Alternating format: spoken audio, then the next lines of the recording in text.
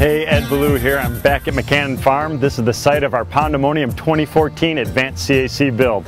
Things have changed a ton. It's been about 5 weeks now since we were here and everything looks spectacular. So what I want to do is I want to go through everything step by step so you can see firsthand how everything's been functioning for the first 5 weeks.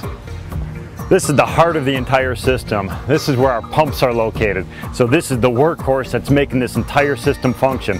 What we have here is we have all of our aqua blocks down below. We also have our pump vaults here. You can see them still kind of visible.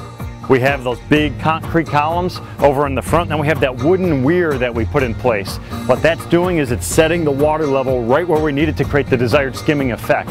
Look at the surface of that pond.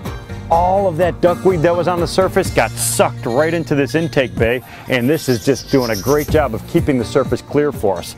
So all of this debris, I mean, just look at all this stuff that's getting sucked into our skimmer. This is just like one of our smaller ponds, just on a grand scale. The importance of this stuff is we want to catch it now. If we don't catch it here, it's going to fall to the bottom of the pond, it's going to start to decay, it's going to release nutrients into the water, which causes algae problems and water quality issues.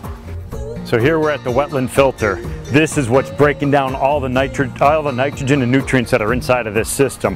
What we have is our aqua block system. The water's flowing up through the layer of aqua blocks, going through all the layers of gravel. Then we have all of our aquatic plants that were put in.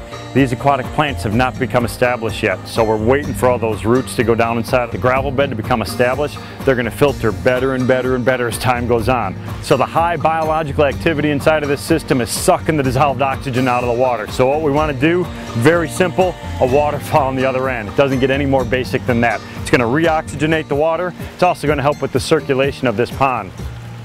I'm at the far western edge of the pond. This is where our jets are located. What we have is we have a piping system running along the perimeter. We have a series of jets every 20 feet. What we're doing is we're trying to push all of that debris over to our skimmer system on the far eastern edge of the pond. Just like our small ponds, all about circulation. We had a big dead spot over here. This is where all of that duckweed was accumulating. So what we're doing, having these blasts of water, just pushing everything to that far other end where it can get sucked into our skimmer.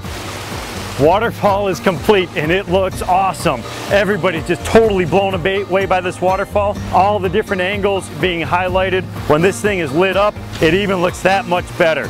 I mean, everybody came together for this waterfall, had a blast doing it, setting all these big rocks, creating this giant waterfall behind us. Was just an incredible experience for everybody. I hope you've enjoyed this project showcase. We'll see you next time.